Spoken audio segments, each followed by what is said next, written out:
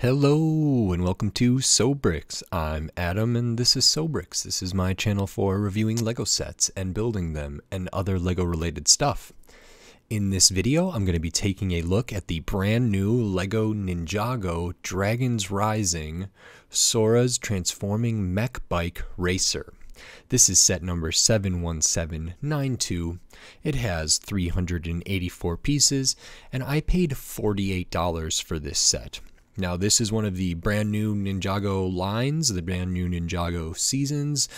These sets officially come out on June 1st, but I was able to get some of these early, and so we're going to take a look at them. I'm really excited. This, out of the new line of Ninjago sets, there's many that I'm very, very interested in. I don't think I'm going to get everything that releases with the Dragon Rising line, or at least the first release of them for this summer, but this one was definitely at the top of my list, so I'm really excited to take a look at this. So in this video, I'm going to open this up, I'm going to put this together, and then I'm going to review this set. So while I build, I will speed the video up, and then I'll slow it back down to give my thoughts. So until then, enjoy.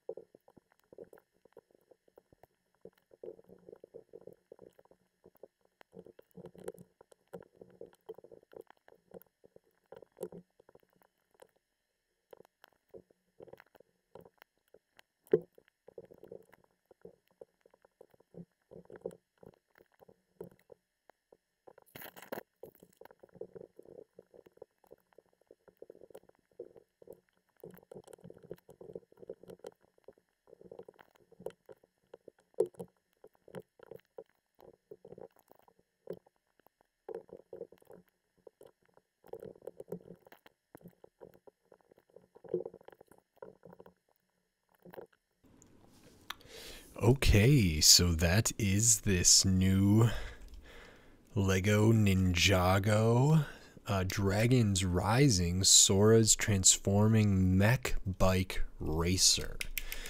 As I mentioned at the beginning, this was kind of the set out of this wave that I was most excited for. There's a lot of good sets that are coming out, but this really caught my eye, and it totally delivers. I think this is really great, and I'm very happy with it. It's super fun. It's a really cool build. It's a great model, and there's lots of play, and yeah, this is pretty great. And it also makes me really excited for the other sets from this wave. So I'm looking forward to checking those out as well. The first thing we will take a look at, like I normally do, are the minifigures here, and I believe in this set we get 3 new characters. I think we get both of the new Ninjago characters and a new villain. I believe. I could be wrong because I'm not super well versed, but this is Sora, and this is an amazing minifigure in my opinion. So nice printing for the eyes up there, some detailing on the face. This is the new kind of scarf mask piece there that is connected also to the back. So that's all one piece that holds the swords there. Super detailed printing on the torso with awesome gold accents in there, that metallic printing. Really, really nice. Great pops of color. Fantastic. We get a nice printing on the midsection here and printing on the legs again with that gold and with the color there. Mismatched arms here, including one gold arm with printing on the arm, which is wonderful to see. Nothing on the other arm. And then there's printing on the back that is very good as well, but because we have the new piece on here, we can't see it. So this headpiece is one. This is a dual molded headpiece here, which is really, really nice, and the colors match the set very, very well. So that's a fantastic piece. And I will take off the back piece just so we can see here without the scarf. This is how Sora looks, and we can see kind of that headpiece there. We do have an alternate face, maybe perhaps a more battle-ready Sora there. So very good detail on the face. And if we take a look at the back, we get Sora's kind of logo, I guess, this cat face, grumpy cat almost. Good detail for the back, more metal or like the metallic gold there. So really, really nice minifigure. I'm so glad there's arm printing here. Love the front of this torso. Love this headpiece a lot. And as I mentioned, this is the new kind of face mask piece that is, molded together with the equipment on the back to hold the katanas there. So that's the new piece. So Sora, very, very good minifigure. Then we have, I believe this is another new character, which is Arin or Arin. And this one's okay. I think, Sora was so good, but this one's still great. It's actually a little hard for me to see because of my color blindness, but we do get, I think this is a new element, this sort of curvy whip, this like looks like a pickaxe almost, or like a grappling hook whip element. I don't know if that's new or not, but I don't think I've seen it before. So that's the accessory there. Of course, we get the same kind of mask thing that is connected to the back part here. Dual molded helmet or headpiece there as well. So that's very nice. I will take that off so we can see the head printing a little better here. This is the scarf piece with the katanas in the back. And Arin or Arin has good printing on the face, good detail there, no alternate face. So now without the accessories, we can see some nice detail up at the top. Good colors. These are very close to me, so it's hard for me to see all of them, but printing on the midsection, printing on the legs, and down onto the feet a little bit there. And then the back print, we get a nice like dragon tail, and that's that. So another pretty good figure, but I like Sora a lot better. And then we have, this is, I believe, one of the villains, which is Rapton. I think this is a new character, but I'm not positive. This is really great. Look at that accessory. Dual molded sword here. Really, really cool with the gunmetal gray and kind of the transparent orange. That's an incredible piece. I really, really like that accessory there, and it can be wielded in a different way or clipped onto something down here as well as where the hand is. So that's really lovely. Love that accessory. Very cool face print and nice hair piece. Good kind of standard shoulder pauldrons, shoulder pads, armor. This is the alternate face here, and I'm not sure what this character is like or what they are supposed to be, so I don't know what the deal is with their eyes or lack thereof, or what's going on with their mouth, but it looks pretty interesting, so that's really cool. And wow, look at this torso print. Tons of gold, tons of fine line, tons of detail. Almost has, it's like a face kind of element on the torso there almost. Really, really excellent printing on that. Love to see it. Got printing on the midsection, tons of printing on the legs, including down onto the feet here. Really good detail. We get gold arms, no printing on the arms. And then at the back, we get the continuation of that kind of armor, and this is just terrific. So I love this torso print. I think this is really, really excellent. So that is very good. And then we get this dragon, this baby Riyu, I believe. So it's really nice to get that. I don't think this is a new mold, but it may be. And I don't know if this is something that's also in Dreams or if it's in several of these Ninjago sets. I can't quite remember. It may be not a new mold at all. It may be something that's existed for a long time. I'm not positive, but nice to get the little dragon figure. We can stud that down. No like posability or anything, but good printing on there, and it's pretty cool looking baby dragon.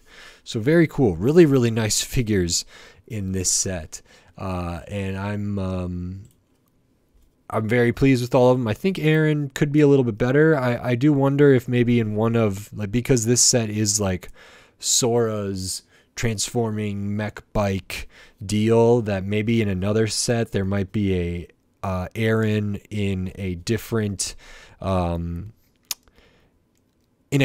a different torso and with different legs. I don't know if that's true or not. I just imagine that it could be true, and maybe they would have a more involved one with some arm printing and stuff like that in their own set, or what I'm calling their own set. So 4 figures, well, 3 minifigures and the baby Riyu. So you know, I think that's pretty great.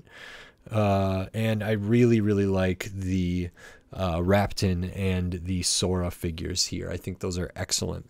I'll show the side build next. This is sort of a vehicle or a craft or a glider that I think is for Rapton. It kind of fits their color scheme and everything here. Sticker on the Nexonite shield on the front. Little handlebar yoke type thing here. A couple katanas on the side for extra detail in the gold. Maybe a little thruster at the back. Some nice angles created here. And same up front, and there's a place to stud them down. It's very simple, very rudimentary. Doesn't feel too fantastic, but it's nice that for a set like this with this many characters, it's nice for like maybe the antagonist to have kind of a side build to interact with more. And look at that, 4 stud shooters on this thing, the gold stud shooters or tile shooters here, 4 of them. And I do like that you can have them on this angle here, but you could also, you know, do them up like that and just kind of, I imagine, just like shooting them all at once, or shooting them, you know, very closely in succession there. So that's really, really neat. And it's a fine little side build to, you know, add some narrative, add some play, and it's not super robust, it's not crazy detailed, but it's enough for a side build. It's enough. So that's pretty cool. And then we have the main piece of this set, which is this transforming mech bike. This is awesome. So I really love the colors. I was actually a little bit, I don't know, something in the instruction manual, this kind of pinkish, orangish, salmony color here in my instructions, to me looked like, it kind of looked like dark bluish gray or something. So, but that was a little bit of a confusion for me. But once I figured it out, it was totally cool. So I love that. I love that color. And I love how these colors are like the same colors that are on like Sora's headpiece there. I think that's really, really nice. So it just matches perfectly. And actually, like the gold and the white and everything, this minifigure and this mech bike just fit so perfectly together. So that's really, really cool. So we have this mech bike. We're in bike mode here. So we get 3 of these really nice tires, the dual molded tires with the gold inside. They all spin, and this can roll and, you know, stand upright like this. We have a nice canopy piece where Sora can be positioned in here. We do get some stud shooters there. And it looks like a super cool, like sleek, really nice bike or trike or whatever. So the build is very, very neat. You pretty much build this in the bike formation. And then at the end, it shows you how to transform it. It's a pretty simple thing to transform, but it's really, really cool. So I love the bike design here. It feels, even though like there's some negative space back here and there's some, it feels like there's some like appendages, like from many angles, when this is all tucked together and everything's kind of in its resting position here, I think it looks really cool. And so that's great, and it can be gripped and it can be rolled around with, and that's excellent. So I really love the build here for this. I'll just point out the stickers here because there's a good amount of them. This Sora's logo at the front there on that slope with the cat, that is a sticker. And then up here, these flags are stickers as well. On each of these pieces is a sticker. Turning it over to the side, we have a sticker here, sticker here, sticker here, sticker here, sticker done underneath there, and around to the other side, we have those same kind of stickers over there. So a good amount of stickers, but they're pretty well used and they're not too terribly hard to put on. I don't love putting them on these side angled pieces, but anything that's on a Nexonite shield or just a pretty simple tile, I don't mind too much. Would like more prints, but especially something if it's going to be used in like other sets, like a character's kind of emblem or something like that, I would like to be printed, but it's not too bad. So there's a fair amount of stickers. Here's the sticker sheet, and so, you know, not terrible, not great, but I'm glad we didn't have to put a sticker on the canopy, but there's also no printing on the canopy there. So that's that. And I'll show now that it can transform into the kind of mech position here. So these back areas with the wheels here are connected with these joints, so they can rotate up this way. Then down at the bottom, these kind of pieces fold out. Those are on a ball joint. These pieces here, the kind of now where the wheels are now legs, can kind of flare out a little bit because of those joints that they're connected to. And so that can stand there. And the whole kind of head area, torso area where the character might sit under the canopy can be tilted down. And then these can be flared out and bent like that. And so those are kind of the arms there. And those are on a ball joint up top, and these can be flared out to kind of cover up that long thing there. And wow, look at that. Now we're into a battle-ready mech, and the sticker that was on the bottom when this was in bike mode is now right here, and these stickers are still facing out. We don't have any articulation like at the knee, for example. They use the kind of the new style mech arms and leg pieces there, hidden really, really well, and using the kind of Technic hole pin area to attach the wheels in a really nice way. So this feels very sturdy. It can walk, it can run or get into some running positions, I think. And maybe not. It's a little tough, but it can get into some action positions, I think. And it just looks awesome. I really, really like how it looks in the mech form here. So that's really, really great. And then, yeah, then we also can take these out, these kind of blades here, or accessories that were adorning the bike, and they can be clipped onto the arms a little more. So we have that, in addition to the 4 stud shooters, again, 4 gold stud shooters, 2 on each arm here.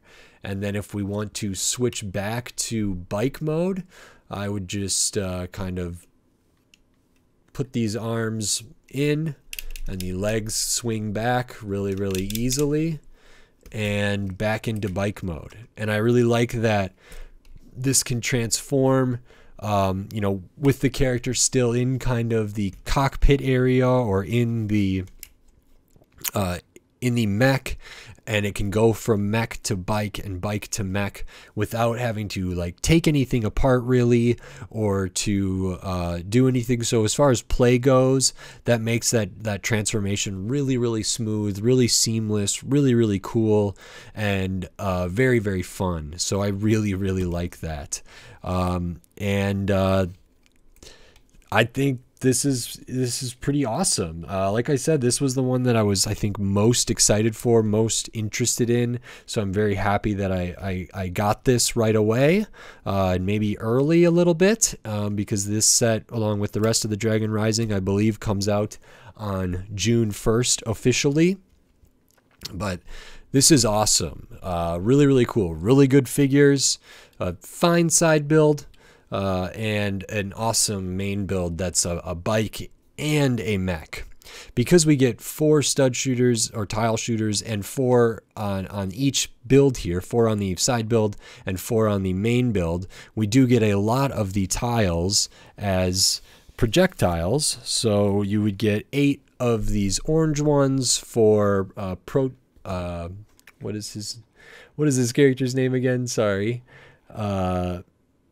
Rapton. I almost said Proton, but Rapton. So we get 8 of those plus an extra one that I put in the extra pieces. And then for Sora's mech bike, we get 8 of these transparent, I think purple or blue, purple I believe, for Sora there. So we get 8 of those plus an extra in the extra pieces. And now I'll show the rest of the extra pieces here. We do get 2 extra golden katanas, as I mentioned, an extra of each transparent for the projectile, extra 1x1 plates, extra Technic kind of bushing thing here, extra stud shooter trigger there, and that's all your extra pieces. I think this is an awesome set. It gets me really, really excited for the new wave, and it's a good kind of middle size set, I think, and there's tons of fun to be had here, and I think it looks terrific. So this set is 384 pieces for $48. So the price per piece is kind of weird. I mean, $48 is kind of an interesting price for Lego to do now, but I think they're doing kind of these, everything's not at a 5 or a 0, you know, so now something might be $47 or 46 or 40, whatever. So this one's 48 for 384 pieces, 3 minifigures plus a dragon mold figure here, a side build, and this main build, lots of gold. 3 of the really, really nice dual molded tires with the gold on the inside.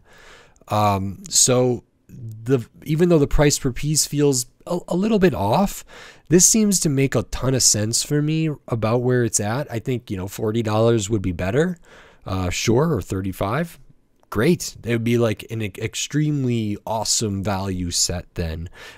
In the current state of things and with Lego prices, yeah, 40, 45, sure, but between 45 and 48, that's not a huge difference, although it's still something. But this is, like, I feel like I got my money's worth here. While I think I would like it to be cheaper, so it would be more affordable for everybody, and more people maybe could get access to it that otherwise couldn't, if that would be the case.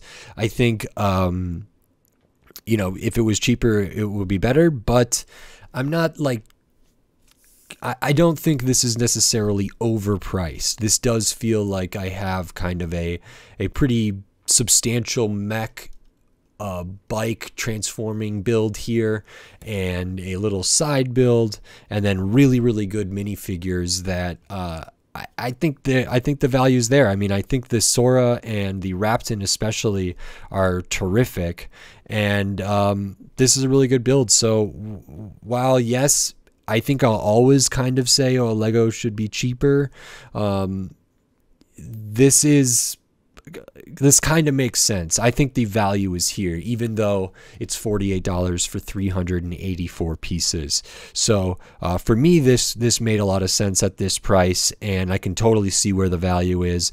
Great display, tons of fun for play, and I had a really great time putting it together and talking about it. So this is a great start to the Dragons Rising season of Ninjago, and I'm very happy that I got to put this together and to play with this. So thumbs up for me. If you like this video, consider giving it a like, and if you like the other videos on my channel, consider subscribing to it so you can stay up to date on all the Lego videos I will be doing in the future, including I got some more Lego Ninjago of the Dragon Rising a little bit early, so I'll be covering that.